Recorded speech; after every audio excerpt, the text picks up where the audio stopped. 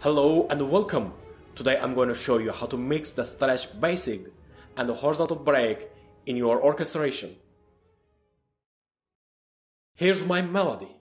So, my goal is to share the melody between horns and the trumpets. But I need to check whether my decision will be right and what I will encounter. To do this, as I have pointed out in our previous lectures, you have to determine the top and the low notes of the melody before making the device. Then you have to check the boundaries on the chart. I'm going to use chart number 1 of the best combinations of unison and active doublings.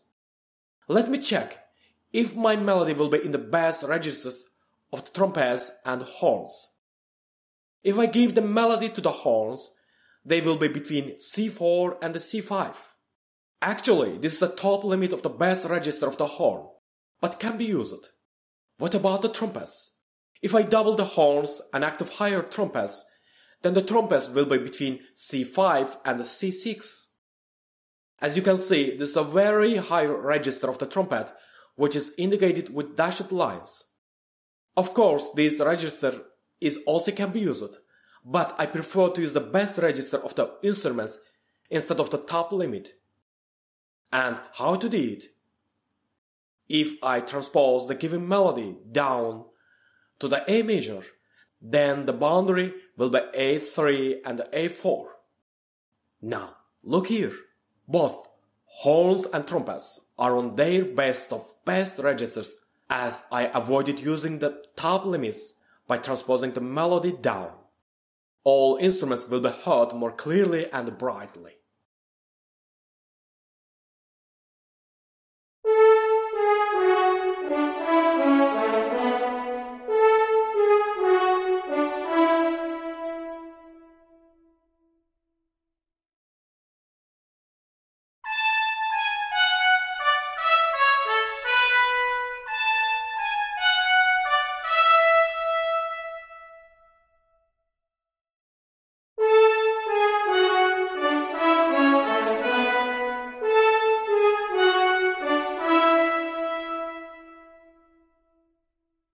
This melody is also can be orchestrated in G major or F major.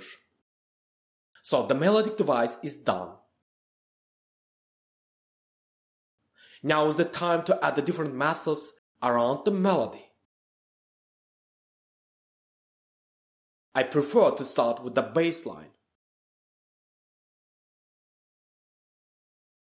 Next is to add the horizontal break below the device. I'm going to write the 3-part harmony. However, 4 and even 5-part harmony can be used. This horizontal broken chord can be shaded between the woodwinds, strings or brass, depending on your choice. My decision is the brass section. The low bass line is performed by contrabasses and contrabassoon, while the cellos, bass clarinet, and tuba double them an octave higher.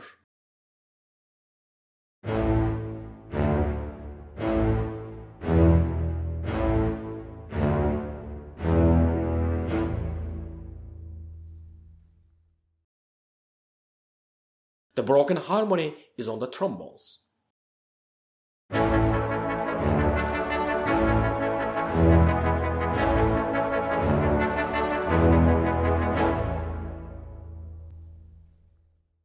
I already added the breathing time for the players. This is necessary to do it in multi-bar textures to keep the stable rhythm and dynamic. The trombones play at mezzo forte, as I wanted a bit soft background than the melody. However, other instruments are at forte.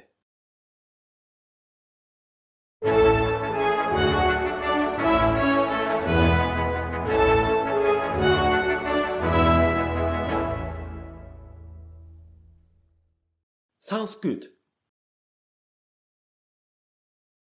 Next is to fill the empty space between devices by adding the basic variant of the stretch method. I have an idea of how to stretch the harmony. But the question is how to write the correct articulations and how to decide. For this, you have to know the pronunciation of the articulations. Let me explain it with examples. If the notes are written without slur, the pronunciation will be as follows. Di-da-da, di-da-da. After adding the staccato or staccatissimo marking, the figure will sound a bit short. Ti-ta-ta, ti-ta-ta.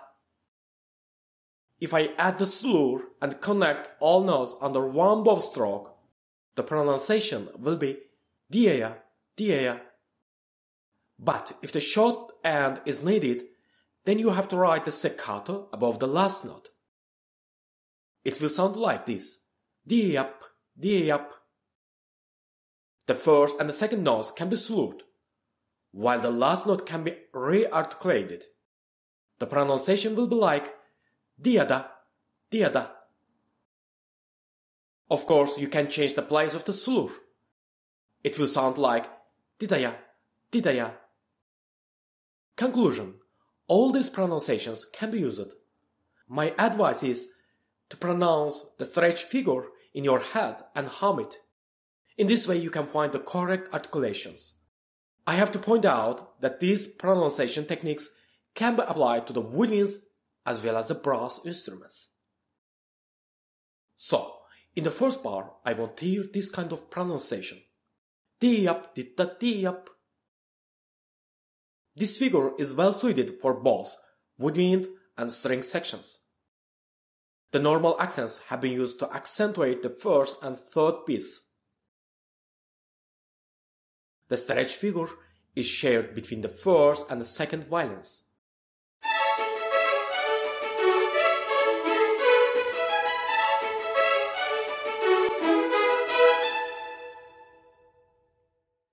As you can see, I didn't do anything different. Just used the stretch method. I arranged the chord tones in each cell one after the other. For example, I used the chord tones of the A major and the C sharp minor in the first bar. Then the tones of the D major chord in the second bar. As I said in previous lessons, sometimes you can use passing and neighbor tones if necessary. This is my taste. You can start from any pitch of the chord, or you can make quite different zigzags in your texture. Just try to do it. The trombones have been doubled by the violas. Let's check the mock-up without melody and with melody.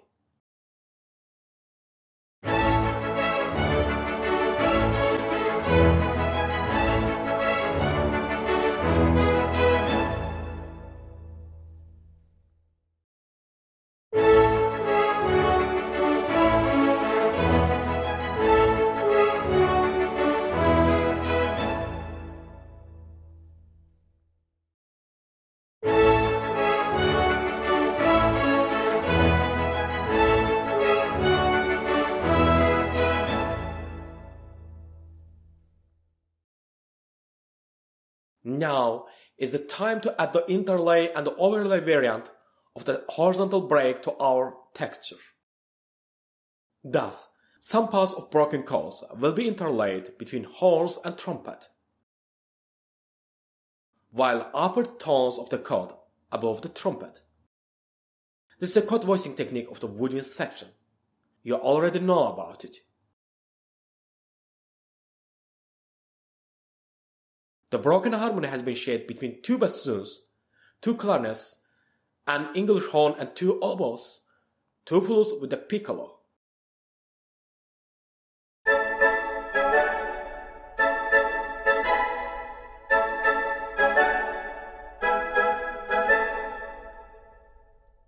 I place the chords in different beats of the bar. Maybe you will choose another place.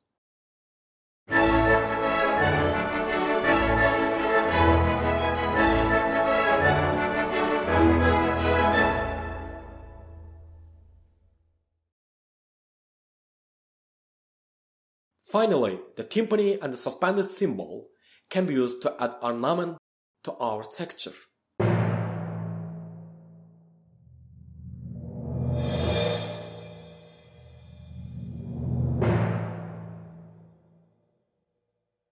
The harp glissando is used for the transition between the 4th and the 5th, 7th and 8th bars. The glissando is notated with stemless notes, indicating that the glissando is to be played roughly between these notes. The harp pedals are tuned to the key of A major.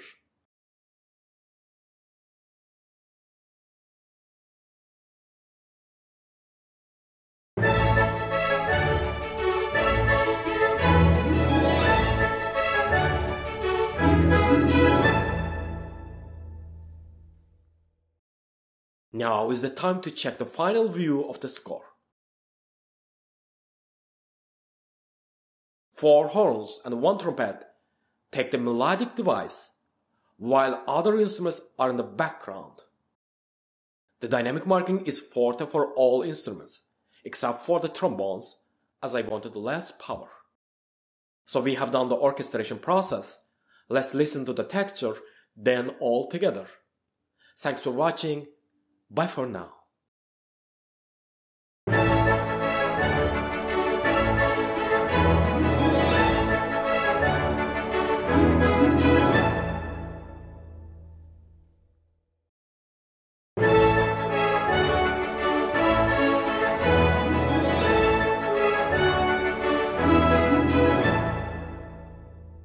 If you liked this lecture and want to learn more about these methods and create different textures of the melody, let's enroll in the course. You can choose one-time or monthly payment methods. Discount coupon links are available on my YouTube and Instagram channels. If you have purchased the first edition of my course on udemy.com, you can send a request to the following email and get an extra discount.